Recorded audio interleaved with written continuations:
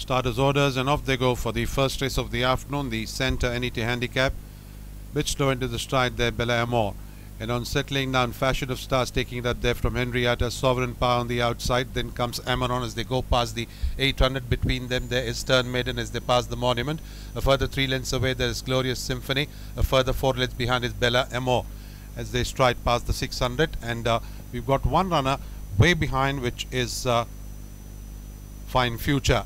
Going inside the last final 500 meters, Fashion of Stars it is by about 3 lengths to the better of Henrietta in second. Stern Maiden on the inside rails is Glorious Symphony as they negotiate the curve and enter into the straight. Stern Maiden comes in next. Amaron followed there by Sovereign Power, Bella Amor, and practically out of it is Fine Future.